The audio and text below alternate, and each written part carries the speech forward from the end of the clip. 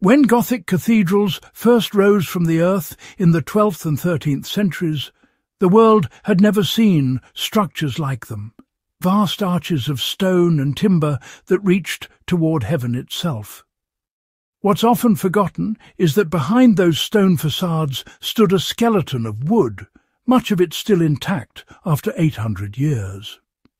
The question that's haunted architects, historians, and craftsmen alike is simple. How did the builders of medieval Europe make wood that refused to rot?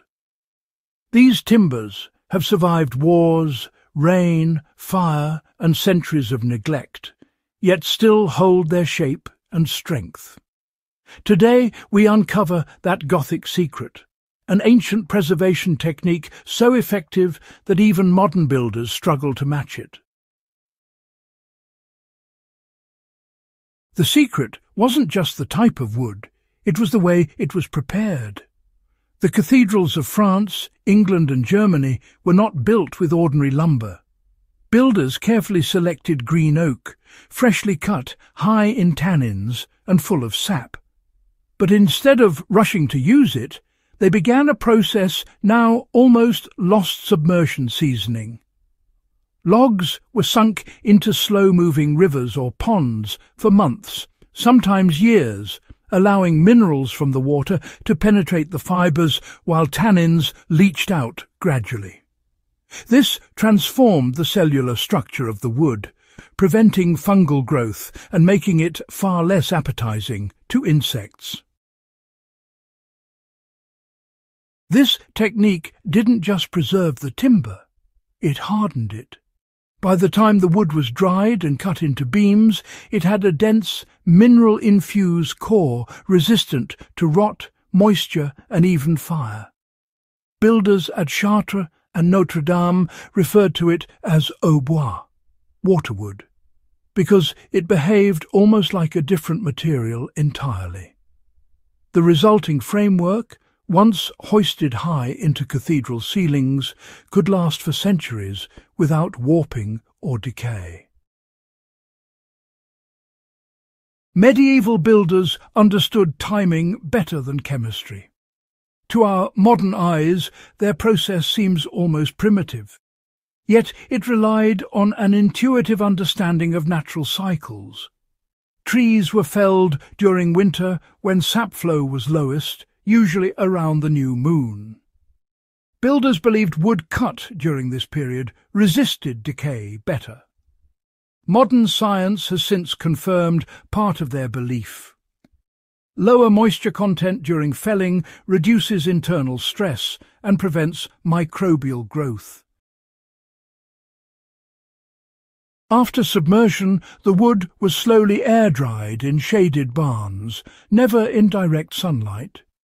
This slow cure prevented cracking and allowed lignin, the natural resin that binds wood fibres, to harden fully. By the time carpenters began shaping it, the wood had the density of stone and the resilience of iron. The process could take up to 7 years from felling to final use, a timescale that really does defy modern impatience, but explains why those timbers have outlived their builders by centuries. Once dried, the timbers were further treated with a combination of natural oils, ash, and even smoke. Historical records from abbey workshops describe the use of linseed oil, pitch, and tar distilled from pine resin to seal the beams. The oils penetrated deep into the grain, locking out moisture and sealing in the hardness achieved through submersion and curing.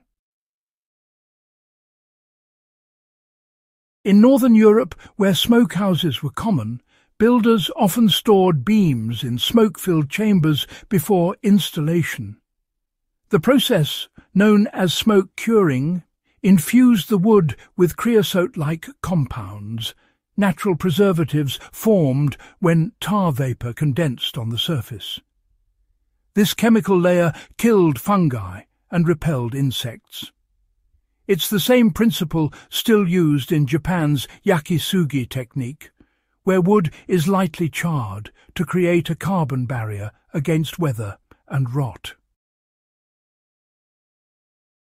When you combine these methods, winter felling, submersion seasoning, slow curing, and oil or smoke treatment, you get timber that behaves less like organic matter and more like fossilized plant material. That's the secret that allowed Gothic roof structures like those at Westminster Abbey and Rheims Cathedral to endure centuries of moisture and temperature shifts without collapsing into dust. Modern wood preservation relies heavily on chemical treatments, many of them toxic. But for those seeking natural durability, the Gothic approach still outperforms most modern methods if done correctly. To recreate it, one can start with hardwoods like oak, chestnut, or black locust, species known for high tannin content and natural resistance to insects. The first step is submersion. Fresh logs can be anchored in a pond, stream, or even a large sealed tank filled with clean water. Let them soak for at least 6 months. For thick beams, up to 2 years is ideal.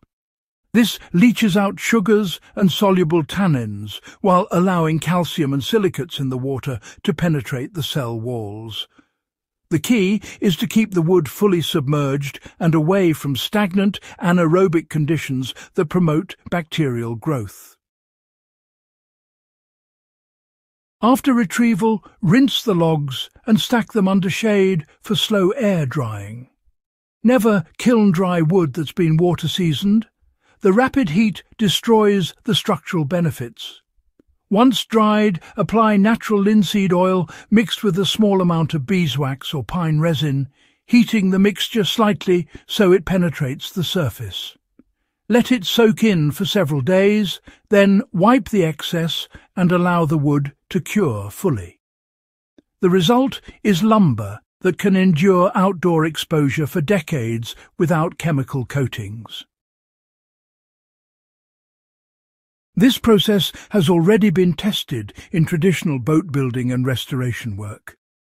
In France, historical preservation teams restoring Notre Dame after the 2019 fire used wood treated in nearly identical fashion, citing the need to replicate the durability of the original framework.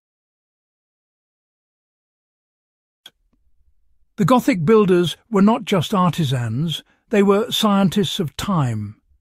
Their secret lay not in a formula, but in their willingness to let nature do the work. Each stage, felling at the right moon, soaking for years, curing slowly, sealing with oil, relied on rhythm, observation, and respect for material. In contrast, today's lumber industry favours speed. Trees are milled and treated within weeks, producing timber that warps, cracks and rots within decades. By reviving the old ways, modern craftsmen and historians can learn something profound: longevity in materials mirrors longevity in culture. The cathedrals stood for faith, but their wood stood for patience, the discipline to think in centuries instead of years. For historians, that mindset reveals not just how buildings survived, but how civilizations built things meant to last beyond their own lifetimes. The Gothic wood secret that defied rot is not lost. It's simply been forgotten. It's a reminder that true craftsmanship requires more than tools. It demands time, precision, and trust in natural processes that cannot be rushed. Whether you're a restorer, woodworker, or just a lover of forgotten technologies, this method stands as proof that the ancients understood sustainability long before the word existed. If this exploration into Gothic engineering gave you something new to think about, subscribe to In the Beginning, and share this with others who value history's quiet genius. There's still much the past can teach us, if we take the time to listen.